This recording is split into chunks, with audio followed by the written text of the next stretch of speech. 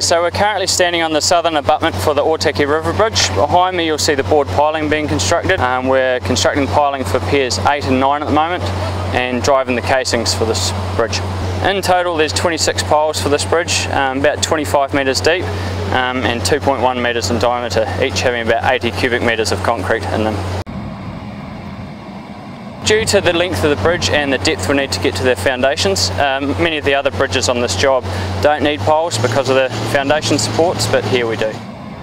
Okay, so the bridge is going to take from this point about 18 months to build, so we'll be finishing about October, November next year.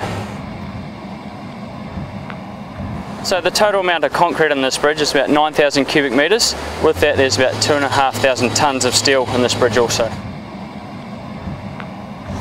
So with regards to the innovations in the bridge, like we did at Mackay's to Pekapeka, we're actually plunging the columns, which allows us to speed up construction and get onto the rest of the bridge much faster. With special features about the bridge, we have Ōtaki River here, which floods quite often. With regards to that, we have to construct the bridge at height and keep out of the river flow when we do have a flood. So during the construction of the beams and the crossheads, we build them at above the level of the flooding.